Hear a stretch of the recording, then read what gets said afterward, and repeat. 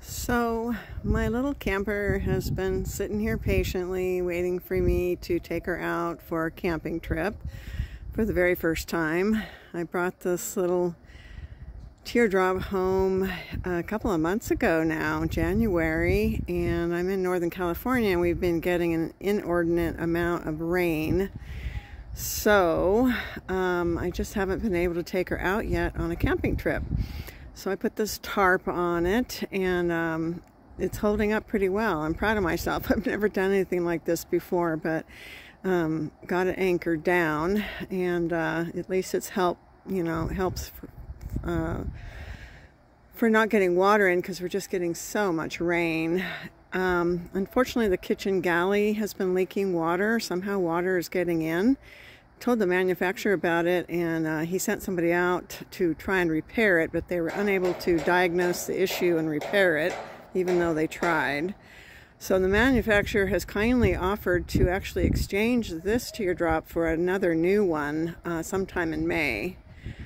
So I can't really take this one out, maybe once, but that's probably about it before I do the exchange. So it's kind of a bummer that I have to wait to really take her out and test her out and see what it's actually like. But I'm glad to be getting a new camper, because I'm really worried about the water damage that may have already been done. So that was really nice of the manufacturer to offer that solution, and so hence the tarp up here to try and protect it as best I can. I'm storing it here at a place pretty close to my home. It's costing me $99 a month, which is steep, but it is convenient for me. On the long term, I probably wouldn't keep it here. I have another possibility of a place that would be only $35 a month, much more reasonable. I live in an apartment, so I really don't have a garage to store it in, so this is my only option. And I feel like this place is pretty secure. It's in a great area.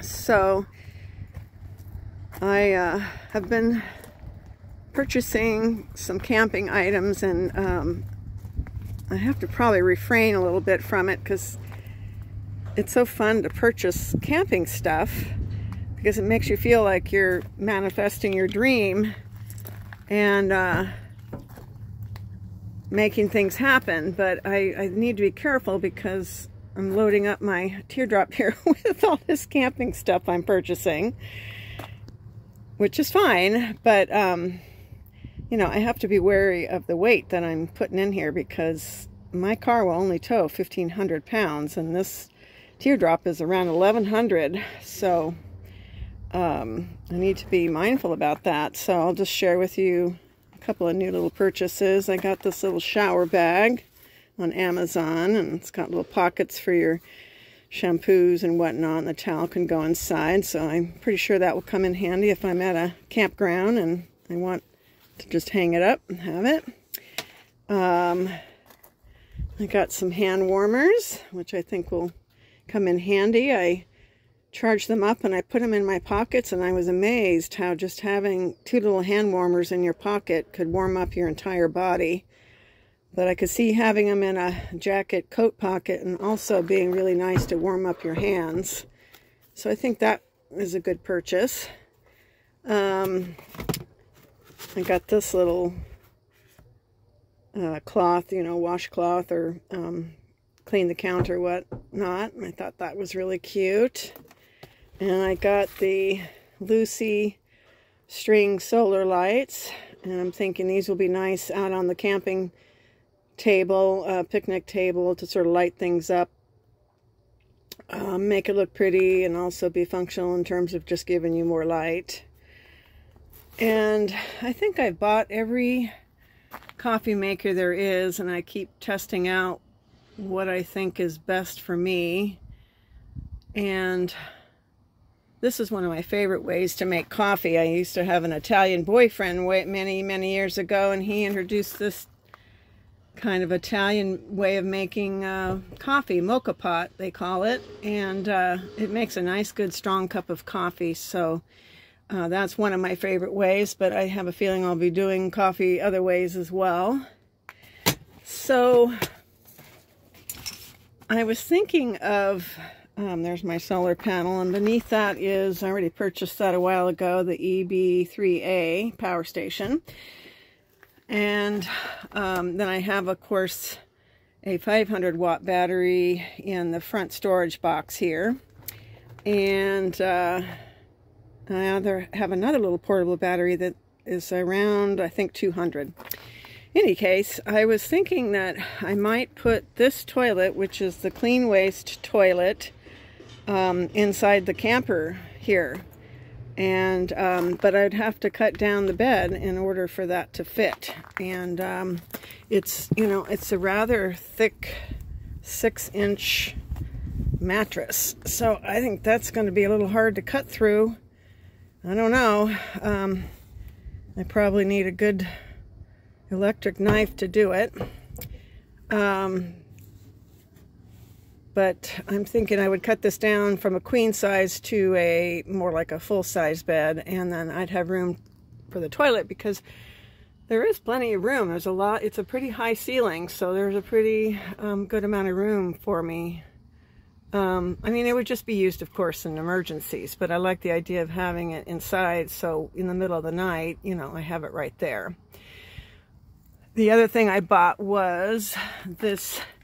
I'm not so sure if this is going to be useful or not. And this is probably an example of where maybe I should have I kind of jumped the gun and bought something maybe too early. But I was thinking, when I'm traveling on the road and I need an emergency, you know, a bathroom or something, that this could come in handy. So it's called Instaprivy.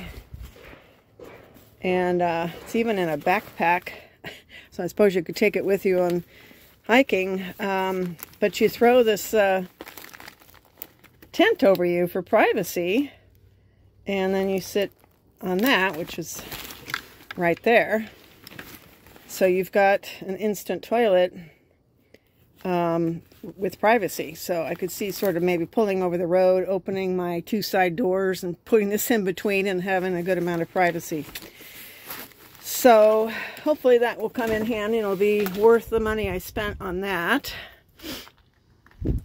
But yeah, I probably need to refrain a little bit from all the purchasing I'm doing.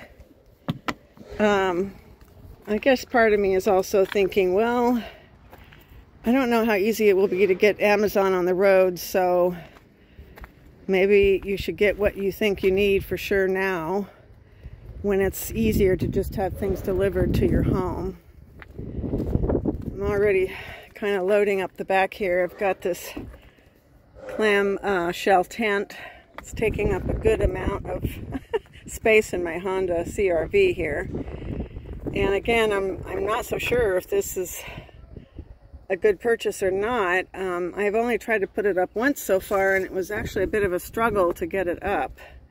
I couldn't get any traction to pull the panels out, so I was struggling with that. I did get some dirt bags to hopefully anchor it down better and try with those. But I'm a little concerned because it's taking up a lot of room in my Honda here. But I thought this would be really nice on the days where it's not that windy and I want a little living room area to be in and work in, because I will be working on the road. So I grabbed it because it was on a really good sale and I just didn't want to pass it up, so took it while I could. So slowly coming together. So I won't be able to exchange this until May. I'm hoping to maybe take it out on at least one camping trip before then and really try it out. So the status, hello, right now, and every time I come over here to see it, I'm like so excited to like get out and try it out, because I've had it now for over 2 months and I haven't had a chance to really test it out yet. I have a lot of things I need to test out, you know, like mainly to see if this is something I could do full-time or at least long-term for a while. And the reason I went with a new unit is I wanted to have less potential things go wrong. About in 2018, I bought this old van, kind of an impulse buy, and because it was such a good price. You know, the guy was practically giving it away. So I took it, and then unfortunately it like broke down really quickly, and then I had to take it to a mechanic, and they said, yeah, it's going to be a big repair. And so it was such a hassle dealing with that. And I thought, no, I'm just going to sell this thing. And, you know, I took a loss on that. But it sort of showed me that I thought, well, I need to have something that's new because I don't want to deal with all of the things that can break down. It's kind of ironic that there's already a leak happening and I'm having to deal with it anyways. Of course, people have said on YouTube and told me that, you know, new doesn't guarantee that things are not going to break down.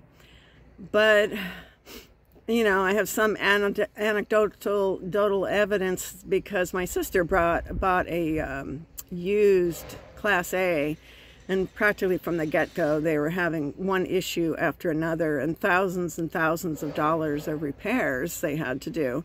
Whereas my cousin bought a brand new RV and they didn't have any issues for, you know, 8 straight years. So I'm just thinking it's a matter of when you buy something new, less things can go wrong with it. You know, when something's older, things start breaking down just like our bodies do. So that's why I wanted something new, because I could have bought, for the same amount of money I spent on this, I could have bought probably a nice used RV. But there was a few reasons, but the main one is that I didn't want to have to deal with breakdowns and things going wrong. The more stuff you have, the more things that can break. So I thought simple might be better for me, but who knows if simple is going to be too difficult. I mean, there's a lot of women out there that are camping out of their cars, so I'm figuring this is kind of a step up from that. I think the main issue is going to be, you know, being out in the elements of wind and rain and not having, that's why I got the clam shelter, but if it's windy, I can't put it up.